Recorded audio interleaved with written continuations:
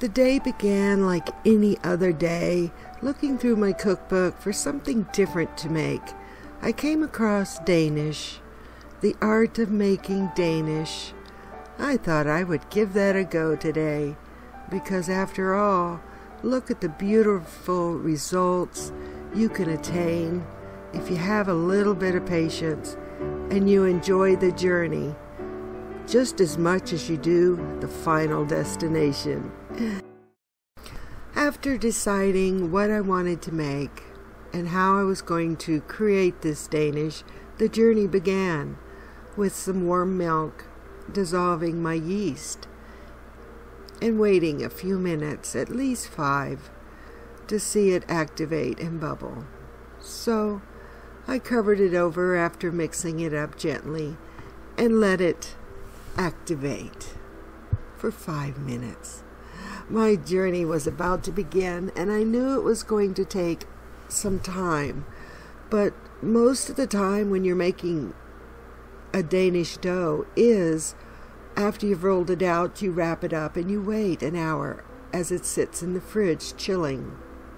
So I added my ingredients, which will be in the description box below, for half a recipe for this Danish. All you will need to do if you want to make a full recipe is double it. I do like to sift my flour through a sieve. It makes it so much easier. It might seem like a useless step to most people, but it makes it easier when you're trying to combine the wet ingredients with the flour. I removed my butter from the refrigerator to let it become room temperature. You will mix your butter in with your flour until you arrive at a coarse consistency. So I put my dough hook attachment to my mixer. But you can do this by hand. You can use a pastry blender, you can use your fingers, you can use even a fork to mix the butter in. Next, the yeast mixture with the warm milk goes into the mixer to incorporate that for a couple of minutes. Half of the recipe called for 1 egg, but for some reason I cracked 2 eggs and put them in there, so later on I had to adjust with another 1/4 cup of flour. It is, however, if you're new to baking or creating dough, very dangerous to alter from a recipe or alter from if you've divided your recipe in half. You pretty much have to know what that dough is supposed to look like. As you can see, it was dripping off the... Whoa, yes. Keep it on very low speed if you're using a mixer to add more flour. But no, you have to know what your dough is supposed to look like.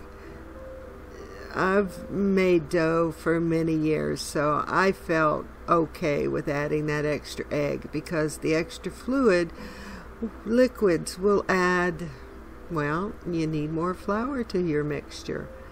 This is pretty much what I was looking for my Danish dough, which is not your bread dough, right? It's not your white bread dough that you would make. This is a Danish dough. It is wetter in appearance, but it comes away still from the side of the mixing bowl.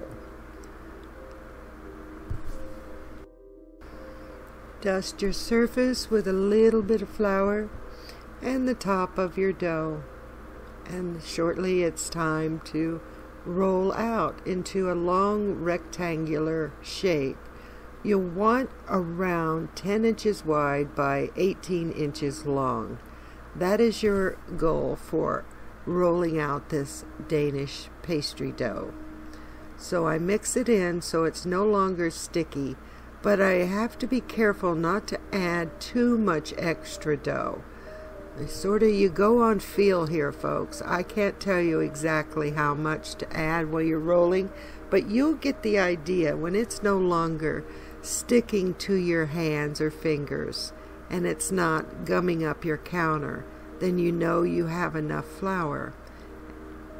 So you just very slowly keep adding a little bit of flour, as you see that I'm doing there, to your dough as you're working it. You do not want to overwork your dough either. So this is not a 10-minute thing. So as it knead it for a few minutes until it's no longer sticking to my hands. Once your dough is in a nice round shape, you'll want to cover it completely with a piece of plastic wrap. You don't want any air getting to this dough ball. Your Danish has begun, and so has your journey. And if you take this knowing what a Danish in your mind is going to taste like, this journey is worth the effort and the time it's going to take. But it's not a difficult chore. So I've wrapped it up in the plastic wrap. Or you could probably put it in a bowl and cover it very well, but it needs to be completely covered. So plastic wrap, you want to put it in your refrigerator, set your timer for 2 hours. Or you can leave it overnight and do the next step the next day if you prefer. But 2 hours. Then you will bring out your dough and you will lightly flour your countertop and put a little bit of flour in the palm of your hand to dust your rolling pin. And then roll it out to 10 inches wide by 18 inches long. Now there is a reason for this. So get out your measuring tape or your ruler stick. Once you have achieved that, you want to cube your butter into little cubes and place it, leaving 1 or 1/3 of your dough with no butter. You will see what I mean. Because you want to fold this and you want the end flap to not have the butter squares on it. Now, there is a possibility to make an easier step here. You could buy Pillsbury crescent roll and open that up and roll it together so there's no separation in the dough, and you can do the steps from this point forward. Now just know it's not going to taste like a Danish. It's going to taste like a crescent roll. I've never done it this way, but I have seen it on the internet being done that way. I might give it a try just out of curiosity to see how the original Danish taste. Well, you know there's no comparison. There should have been cardamon, ground cardamon, in my recipe, but I didn't have any ground cardamon in my spice cabinet, so I had to omit that step. But my Danish tasted really good. I was going to add the cheese, a dollop of the cheese, and then the filling, but I didn't have that either. As you can see, I folded the dough, and now we're going to need to wrap this at this shape back into the plastic wrap that you had before. Now, you want to pay attention to what direction the fold is. Just like an envelope, where's the flap of the envelope on the dough? Because when you take it out of your refrigerator, because it's going to sit there for an hour, you want to pay attention. Now on that first fold, I will again roll this out 10 inches wide, 18 inches long. To incorporate the butter I've just added into the dough. I will take a measurement to see how far I've gone, and then I will brush off, before I make the fold, any of the extra flour that is on there. Try to get my edges even, but it's not overly important, and that didn't bother me. So I will wrap it up and I will mark it with a number 1. And pay attention to where that flap was, just like on an envelope, because you'll want to reverse the rollout the next time. You will roll it out 2 more times after this. Number 1 is done. And I put it into my refrigerator for 1 hour or overnight if you can't do any more than that. And then number 2 rollout is coming because it's already sat in my refrigerator for 1 hour. So I will roll it out 2 more times, marking and turning my dough each time. Number 1, I will see where my flap was. I will turn it the opposite direction. There's the flap. I want to turn it that way. And then I will roll it out, and I will have another flap, and on the 3rd turn I will do the same thing as I've done here. So I will continue to roll this out 10 inches wide roughly by 18 inches long. Wrap it back up.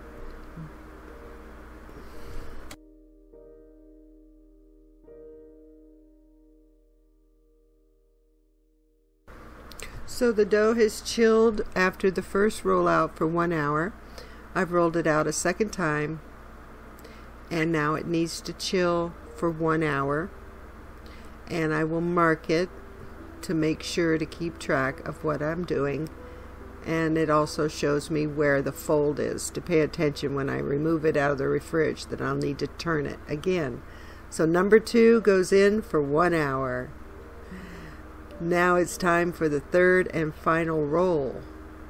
Let's roll with this journey into making Danish. Believe me, folks, this is well worth the effort. So I will lightly flour my surface and roll out this beautiful looking Danish pastry dough. I do hope that everyone, at least once in their lifetime, gives this a try and not be afraid of it, because it seems, when you're looking at it in the cookbook, and if you've ever done that and you're reading the description, it's not as difficult as it sounds. There are some, there are steps that you must follow to have a nice journey, and when you arrive at your destination of that beautiful Danish, whatever you decide to put for filling is well worth the effort. So now I'm going to take a pizza cutter and I'm going to cut strips out of the Danish dough that I've rolled to the same dimensions roughly. But what I've done is I've halved it. I've cut the dough in half. So now I will make the strips, and you'll see what I'm doing with that next. So they can be, you can use a ruler if you like, but I couldn't be bothered. So I just made because it really doesn't matter if it's that straight. I mean, really, folks, if you've gone this far in making your own Danish, this is fine. So now that my strips are cut out, one at the end on the right a little wonky, but that's okay too. You can work with it. It's dough, remember. So you will take it and you will twist to the left with one hand and counterclockwise and clockwise with the other hand. And you want to have a ribbon, and then you'll take that ribbon and you'll just roll it onto itself very lightly, not squeezing it together or anything. And then you want to pinch the end, almost like making a rosette. So you'll continue that with the rest of your strips, and then you will place that on a cookie sheet that has parchment paper on it. You will want to let that rest until your dough doubles in size. Roughly, depends on the temperature of your kitchen actually. If it's warm, it'll take anywhere from 30 to 45 minutes to double in size. But just cover it with plastic wrap after you've done that, and then cover it with a towel and just keep it warm. And let it double in size. Once it's doubled in size, I will want to make an indentation in the center of my rosettes. So I'll just take a spoon, nothing sticks to it, and I'll just make a little well in the center, because this is where I'm going to put my pre-made pie filling into. I bought yesterday a can of apple pie filling and cherry pie filling because I thought I wanted half and half. Half of the Danishes that I'll make are apple, the other half are cherry. So you just go along and you press a well into the dough that will hold your pie filling. This journey has been very interesting and, well, let's say calming for me. If you have any stress in your day, this will, you have to concentrate on what you're doing here. The stress just melts away. So now I have 1 egg and a little bit of water mixture I whipped up, and you want to lightly, folks, brush this on the outside of your dough, of your Danish rounds. Now there are many different ways of cutting out your Danish dough once your dough is completed. You can make squares, you can make turnovers, and you can make all kinds of shapes. But for this is the way I wanted to make my Danishes. I did debate on making a few turnovers and a few stars, and then I went, no, let's just do this and be happy. Which I was very delighted with this journey into making Danish.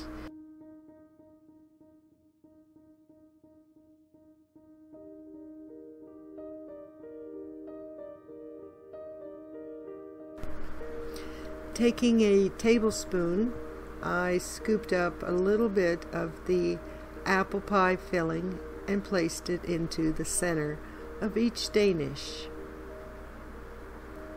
Oh, this journey was almost coming to an end, and it was almost time to bake up these beauties. But there's one other step beyond this, sprinkling it with a little bit of sugar around the edges. Now when I need to sprinkle sugar, I like to take an empty salt shaker and mark it well that it's sugar in there, not salt. And I like to sprinkle my sugar that way. If I were to use a spoon or just my fingers, which I typically used to do, I would have sugar everywhere. It would be all over burning onto the parchment paper. So using a salt shaker that's clearly marked sugar on the outside to sprinkle on the sugar is so much easier and less messy, and you don't waste the sugar.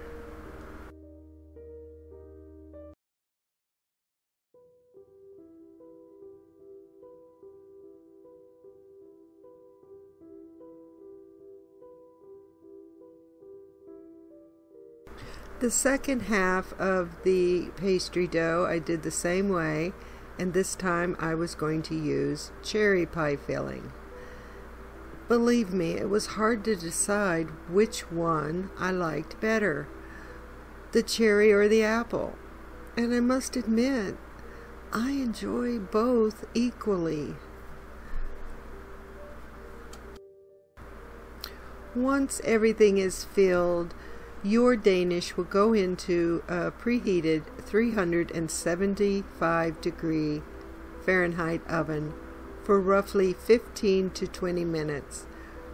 During the first half of the cooking time, you will want to rotate your pan halfway to get even baking on your rounds of Danish pastries. I must say that this was a very enjoyable time that I spent in my kitchen creating what I call a journey into making Danish, because it is a journey, folks. You have to spend a little bit of time and a lot of wait time where you could do other things. You could go watch videos while you're waiting. That's what I did yesterday. I put it in the refrigerator, and the hour wait time, I went and I watched you guys in all of your wonderful videos. So I want to thank each and every one for sticking with me to this point in this video. I used powdered sugar, a little vanilla extract, and milk, mixed it together and put it in a squeeze bottle to do the final step once they had begun to cool. You don't want to do this when they're right out of the oven because it will melt right off. But I sprinkled the powdered sugar icing over the top, and that was the finale. And it was time to have a taste. Oh my goodness. The first bite, and you say to yourself, why haven't I done this before? Oh, look at that icing just dripping off. Oh, is your mouth watering yet? Now, moderation is wise for eating these. They're very lovely for the holidays, for your Thanksgiving table, your Christmas table, someone's birthday. If you don't want to make a cake, a typical cake, make them Danish pastry. You will wow them. You can even keep them together like they are right here, put them on a beautiful plate, and in between each Danish you could put candles. There are many different occasions you can use these for. Or if you just want to relieve a little stress and get your mind on something else, get in the kitchen and start making some Danish and enjoy your journey. It is a journey. It is a pastry. It is a delicacy. It isn't just a cake. It isn't just a biscuit or a loaf of bread. It is a pastry. And I can tell you, it is a wonderful journey.